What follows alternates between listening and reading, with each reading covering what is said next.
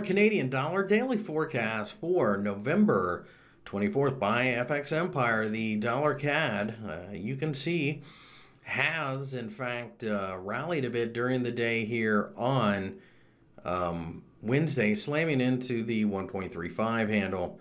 It looks as if we gave back a little bit here, but given enough time, I do think that we continue to go higher. Pullbacks should be buying opportunities, and I believe that the 1.34 level will offer support.